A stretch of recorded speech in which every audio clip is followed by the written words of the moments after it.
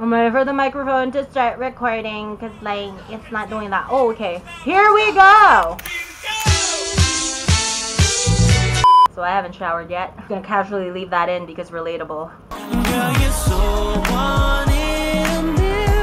So if you're new to the channel, first of all, hi, subscribe. Second, if you're not new to this channel, then you know that I ghosted.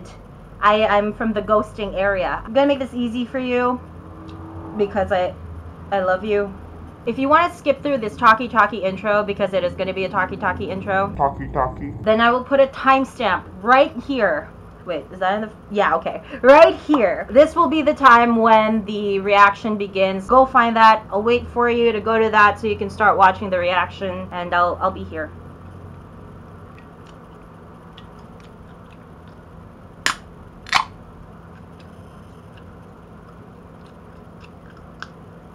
You still here? Stalker. Okay, so the reason that I've been gone are two things. Number one, I became very busy in the time that I was not here. If you guys don't know, I have a full-time job. Yeah. I have weekends off, but every time it's the weekend I go out. And the other reason is because, simply put, editing is hard. I mean, editing by itself is already difficult. I love it though, I'm not complaining. But the thing is like, how it works for me, right, is like this.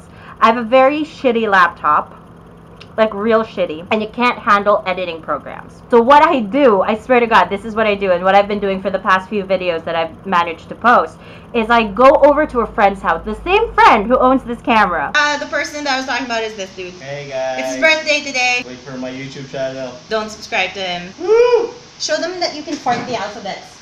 Show them. For whatever time is convenient for him, we have to coordinate, right? So I go over to his house and I edit on his desktop. And obviously, I can't stay there because the time that it takes me to edit is like, I can go 8 hours, probably, of editing. Probably not. That was a lie. I'm sorry. So it came to a point in the time that I was gone that we didn't have time that matched up. So I couldn't edit. The only solution to this that I can see is to get a new laptop. And I'm working on it. I do have a laptop that I'm eyeing, you know, very flirtatiously. I hope it texts back. So now you know. That's the reason why it takes me forever to get anything out on this channel. But here's something, hold on. Fuck me in the ass. No, don't do that. Here's an important thing that you should know. Yes, posting videos stresses me out sometimes, but it's a good kind of stress, and I'm into it. I'm thoroughly enjoying doing this whole YouTube thing, and I plan on doing it more. And don't worry, season 3 reactions are gonna come out. Like I said, I just need to edit them. I have all of the footage ready because we filmed it in one night. But right now I'm downloading episode 6 so that we can get to that. So I thought that for now I'd read some of your guys' lovely comments since I've been away. Is everything okay with you, girl? Sending you good vibes. Thank you so much. Come back. This is your calling in life. You were hilarious and bright as fuck. Sincerely, drunk, sweet, and hooray for my first comment. I know. Dude, thank you. That means so much to me. You didn't even know, man. Thank you. I have to say, I just saw 3 of your videos and I'm in love with you and your friends' reactions. I love how they fangirl so hard. Reminds me of my first time watching this season 2. Great reaction vids. Thank you, Maria Arriaga. Cultured. You talk too much. Hey, Viviana. You right? Hi. If you have traveled to this timestamp, fuck me. If you have traveled to this timestamp safely, welcome. Let's begin the reaction video. The scene's beautiful. I love how they just casually dropped that in there. Very casually inserted the fact that, yeah, she had some trouble in her old school. She was bullied. She has encountered so many fucking awful people in her life. And they have done nothing but shit on her because, you know, of her religion and her faith, which is something that they have no right to anyways. It's not like she goes around shoving her opinions into people's throats. I don't know.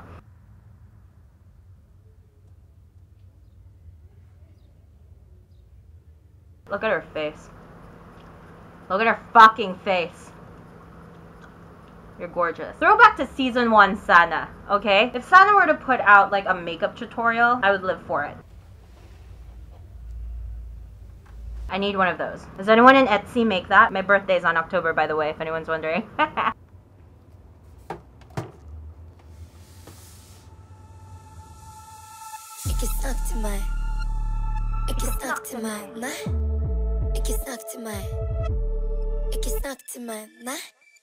Nora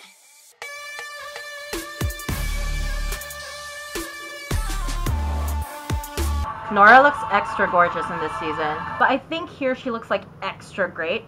And I think maybe, I don't know if this was on purpose too, I think it also has to do with the fact that it's from Sana's perspective. So she's seeing Nora as like this person that's so pretty, so perfect. The guy that she likes Nora, her brother likes Nora, everyone likes Nora. And I kind of love that. I love this sort of, this style of writing where it's very loyal to the perspective of the character that you're seeing the show from. It's kind of like when you can't rely on their perspective too much because it's very biased. You know what I mean? Does that make sense? I don't know.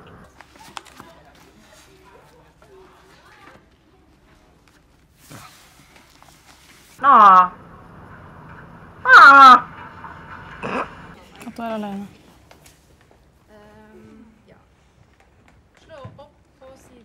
It's the greatest contrast, isn't it? Because the first time that we heard the line, "You were not alone," was as a saving grace for Evan. Det middagsdag? Ikke helt ennå. Men du kan få en gulrot hvis du vil.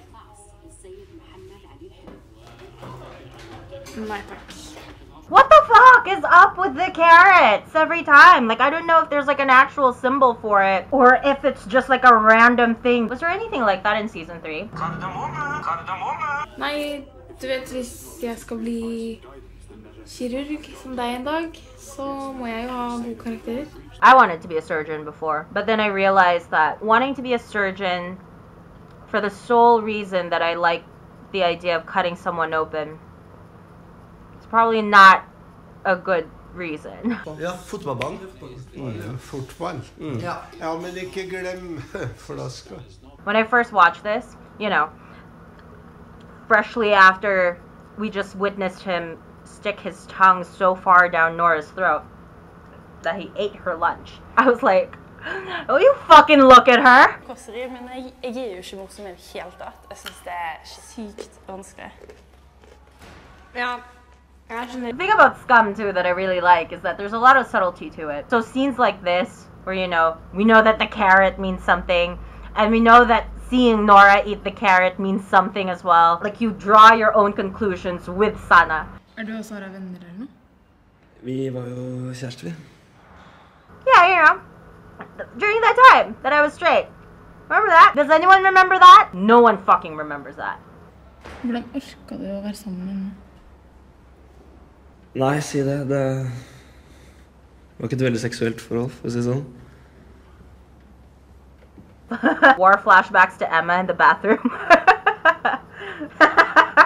Det sånn da. First of all, who the fuck wears white shirts at home like this and khakis? What? Like, I get it. I get that it's inspired by fan art, but still. Look at these little gems on the wall. What a fan servicey show. I am so in love with it. Loka rundt på loppemarkeder og bare plukka det billigste. Kaller du loking? Not the only thing you guys bum. Cheeky bum sex. Cheeky bum sex. You just, okay, I'm sorry for doing this, but picture this Evok moment. Being all flirty, they're holding hands. They're in their white shirts. They're in their white shirts and khakis. Walking down flea markets, and Evan is like picking out all of these sort of strange assortment of furniture. Like he sees a chair that's shaped like a butt. I'm not gonna lie, I've seen this chair before. And he's like, yes, I want this chair. And Isaac's like, I have a biology test. Ja. Husk å kjøpe knekkebrød. Det skal gjøre. What is crisp bread? You know what? I'll Google it. Should I add Norway to the, or Norwegian or Skam to get a more accurate? Because I don't want to search just any crisp bread. Like, I want to know specifically what Evok's talking about. Let me add Norway. Crisp bread Norway. Northwild Kitchen, shout out. Oh my god! A Norwegian breakfast and lunch is never complete without a slice or a type of crisp bread. How did he say it? Hold on. Let me see how Isak said it. Husk å kjøpe knekkebrød. All I hear is brot. Kjøpe knekkebrød. Brot? Fuck me, right? Don't worry about it. What's it made out of? I want this in my life!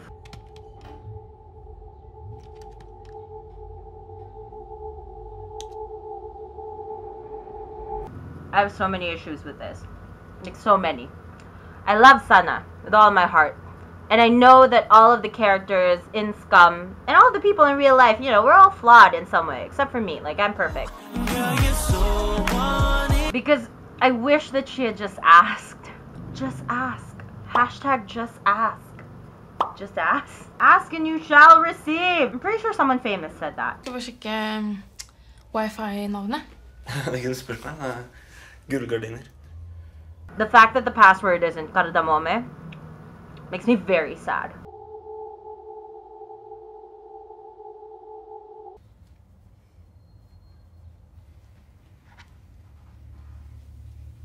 Despite the fact that she is gonna do it in a really shady way, I wanted her to do this. Okay. I wanted her to bring Sarah down. But not because I think Sarah's a bad person. Because, you know, we all have moments. Flashbacks. No. I just wanted Sana to get hers, you know? There's also like a really good representation of how bullying can affect a person. Some people are being pushed to becoming monsters because they're treated like a monster anyways. So why not? You know? Why not just like be the person that these people think that she is? Alright, so that has been my video. Thank you so much for watching. If you enjoyed it, leave a like and, I mean, a comment if you want to. If you have any questions too that you want to ask me, leave them in the comment section below. Also Tumblr, also Instagram, also hi. This has been Noah, and I'm trash.